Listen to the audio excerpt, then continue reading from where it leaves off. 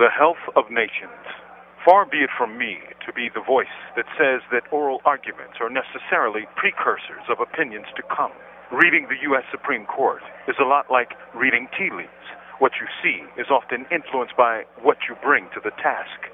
This is particularly tricky for the Supreme Court, for they are, in truth, not bound by any precedent. Indeed, they are the makers of precedent for the lower courts.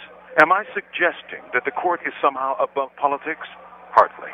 Of the half-dozen books I've read on the court, most have stated that the justices are intensely political and have always been so. They are, after all, chosen, vetted, and voted for or against by politicians, many of whom decide to support or oppose them based upon their political views and ideology. And far too often, one may predict how they will rule based on their party registration or often the party of the president who names them to the court. This factor informs any analysis of how they'll come out on particularly controversial or political cases, like health care. For conservatives, health care, especially the version signed into law by President Barack Obama, the Affordable Health Care Act, is target one.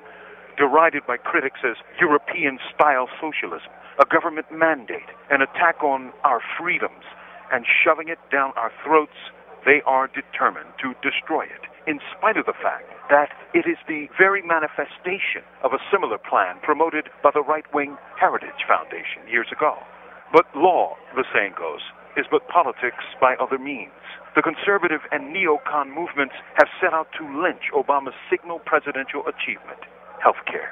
Unless I miss my guess, the Supreme Court will abolish the law as repugnant to the Constitution.